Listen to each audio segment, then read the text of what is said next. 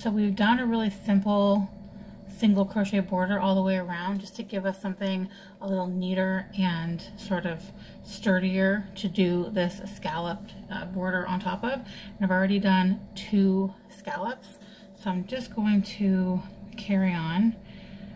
I just did a single crochet right there. So then the next stitch after that, we're going to skip. And then the next one after that, we do 5 double crochets. So there's 1,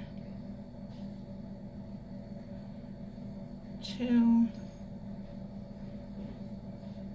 3, 4, and 5.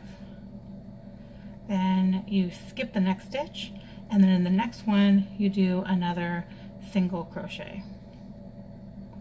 And you can see that next little bump.